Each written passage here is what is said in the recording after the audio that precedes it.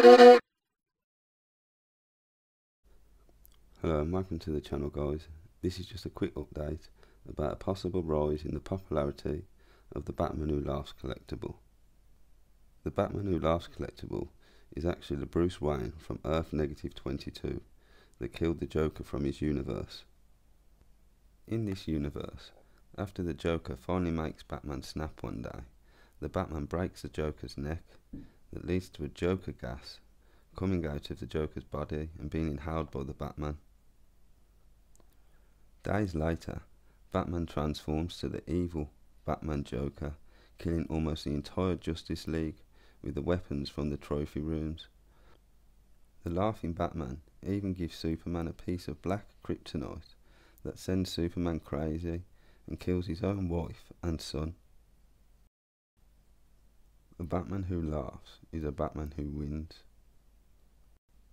This character first appeared in 2017, Dark Days, the casting. Now you know a little bit more about the Batman Who Laughs. You might want to know that as of October the 26th, the Laughing Batman is going to be available as a skin in Fortnite. As you can see with the logo they've brought out, it looks a dead spitting image for the Batman in Veve. With this news, I can see the Laughing Batman gaining more awareness, as if any players of Veve and play with this character, they are more than likely going to want to hold the collectible.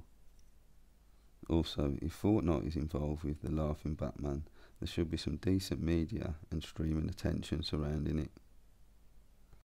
Not only is a Fortnite skin arriving, Fortnite has also done a collab with DC and are bringing out a comic. The comic is called Batman/Fortnite Foundation, and the Laughing Batman is on the front cover. With this news, I can see it generating some extra hype around a collectible that is underrated in my opinion for a first edition. This is not financial advice, guys, so take it with a pinch of salt so you're not pinching my ass. Thanks for watching. I hope you gained a bit of knowledge in that video.